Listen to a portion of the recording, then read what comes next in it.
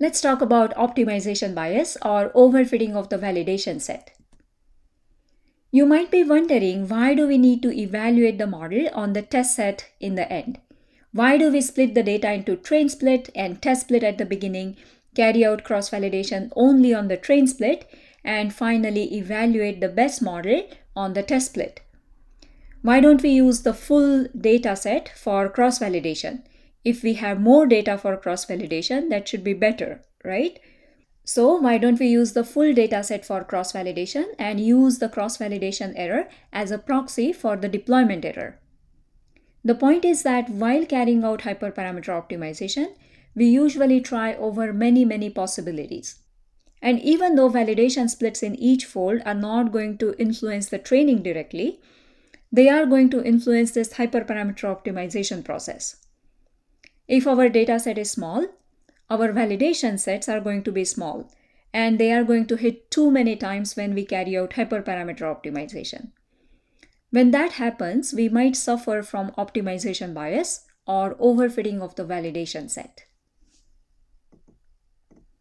We have talked about optimization bias of parameter learning before, that is overfitting of the training error. For example, suppose you are training a decision tree classifier on a limited amount of training data that's given to you. During training, you are learning the parameters, and during this process, you could search over tons of different decision trees. While doing that, you might get lucky and find a tree that works really well on the training data, but it doesn't generalize well on the validation data or the test data. And that is overfitting of the training error.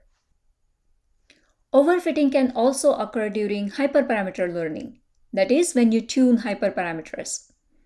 When you carry out hyperparameter optimization using methods such as grid search CV, you usually try out many different possibilities. For example, if you are carrying out hyperparameter optimization for a decision tree classifier, you might try over thousands of values of the max depth hyperparameter. Now, one of these trees might have low validation error just by chance. But when you use that particular hyperparameter value and train a model on the full training set and try it out on the test set, then you realize that your model is not really generalizing well. So the cross-validation error that you got is not consistent with what you get with the test set. So basically, the cross-validation error is not representative of the test error, and that is overfitting of the validation error. Let me demonstrate optimization bias on the Spotify dataset. This is not a very realistic example, but it's good enough to demonstrate the phenomenon. So what I'm doing here is, this is our original Spotify dataset, X Spotify and Y Spotify, and I'm splitting the data so that most of the data is in the test split. Okay, my test size is 0.99. So my training data is going to be very tiny. I only have 20 rows in the training data. And this is how my training data looks like. Now, since in our Spotify dataset we have features on different scales, I am creating a pipeline with first step as a standard scaler and second step as SVC classifier. So this is our pipeline. Now I'm carrying out hyperparameter optimization. We have two hyperparameters, gamma and C, for our SVC classifier. And for each of these, I'm trying out 30 different values. So in total, we are going to have 900 different combinations to try. These are different values for C and gamma, and I'm carrying out random search using these 900 values. And I'm using n iter equal to 900 so that it carries out 900 different experiments. And this is what our random search found. It found the best cross-validation score of 0.8 with gamma equal to 0 and C equal to 1 billion. So one might claim that we found a model that performs with 0.8 accuracy on this particular data set. The question is, do we really believe that? Do we really believe that 0.8 accuracy is generalizable? And are these hyperparameter values optimal hyperparameter values. So let's try this out on the test set. We have carried out hyperparameter optimization on the training data, and we know the best hyperparameter values now. Let's check whether these hyperparameter values generalize well on the test data. And what do we see here? No, the results are not really generalizable. Our cross-validation accuracy was 0.8 and our test accuracy is only 0.616. So this is overfitting of the validation error. We are finding a model that performs well during cross-validation. We are finding a model that gives us the best cross-validation accuracy, but when we try it out on the test set, then the accuracy is quite low. And this is happening because our training set is really small. We only have 20 rows in our training set. And when we carry out cross-validation, the validation set is going to be tiny, and the validation sets are going to hit many times because we are carrying out 900 different cross-validation experiments on this particular data set. And we are getting lucky in some scenario where we are getting best cross-validation results, but the results are not generalizable on the test set. In this particular example, I am exaggerating a little bit because I want to demonstrate the phenomenon to you. And you might wonder whether this really happens in real life or not. Although you are likely to have more than 20 examples in your training set in real life scenarios, overfitting of the validation error is not that uncommon and you should always be careful about it. In fact, that's why we usually have the test set to do the final assessment of our model. And in this particular case, we can actually trust the test results because our test data is of good size. Remember, when we split the data, we put 99% of the data in the test split. So we have around 2000 examples in the test split. This picture kind of demonstrates what might be happening in our scenario. On the x-axis in this graph, I have a hyperparameter, some hypothetical hyperparameter. We are sweeping through this hyperparameter and we are plotting training and validation accuracies, that is cross-validation accuracies. So on the y-axis, we have accuracies. This blue curve is our training curve. So for hyperparameter values greater than say 60, we are getting pretty good training accuracy. This orange curve is our idealized generalization curve.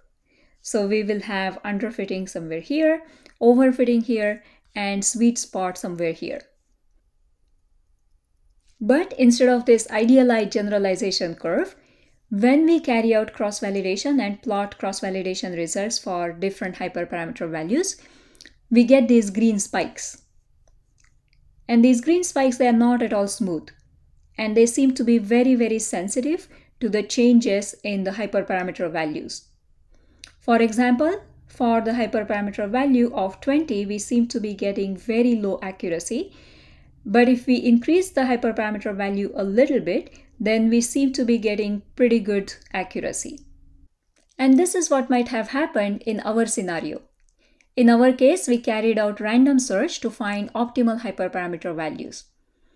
Our random search gave us hyperparameter values, which gave us the best cross-validation scores.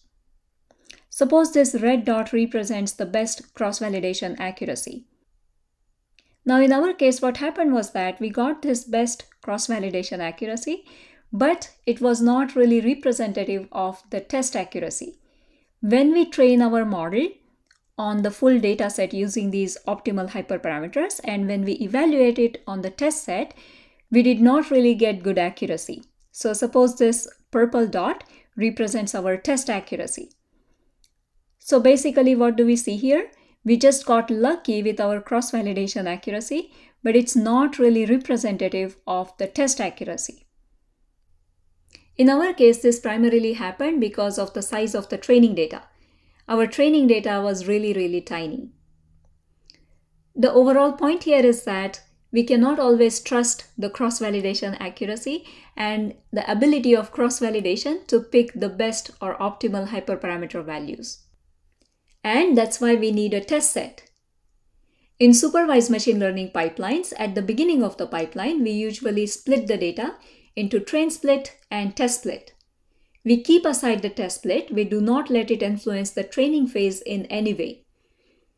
We train our model and fine-tune our model using the train split. Once we feel confident about our model, we carry out final assessment of the model on the test split. If the test results more or less agree with the cross-validation results, we feel fine about our model. We feel okay to deploy it. But if they do not agree with each other, if there is a big gap between cross-validation results and the test results, then we are in the scenario of overfitting the validation set. And we know that our model is not really going to generalize well, and we can do something about the model before we deploy it. And that's why we keep aside this test set. Now, the frustrating part here is that all these problems are likely to happen when you have a small data set. And when you have a small data set, your test set is going to be small, so those results are not going to be that reliable. Also, validation splits in your cross-validation are going to be small. So if you have a small data set, you are in this frustrating situation and you don't really have many alternatives. What do you actually do when your test score is much lower than the cross-validation score? You spend lots of time on building your model, fine-tuning your model. You have a model you feel confident about, but when you assess your model on the test set, you find out that the test score is much lower than your cross-validation score. What do? I would go back and reduce complexity of the model. I would try simpler models which are likely to generalize well. Also, I have been telling you to use the test set only once for final assessment of the model, but in scenarios like this, it's okay to use the test set a couple of times. So I would go back, try different models, and carry out final assessment on the test set again. Finally, the most important thing is to communicate this clearly when you report your results. If you are in this situation of overfitting the validation set, you need to communicate this clearly so that your company can make decisions about deployment. Large datasets solve many of these problems. If you have a large dataset, your test set is going to be of good size. Also, your validation splits in cross-validation are going to be of good size. So, your scores are likely to be better and more robust. So, if you are in this situation of overfitting the validation set, one way to go would be collecting more data if you have the time and resources. That said, this is not always feasible. In general, this problem of overfitting the validation set is a tricky problem. It is good to be aware of this problem, but unfortunately, there are not many good alternatives or solutions to this problem.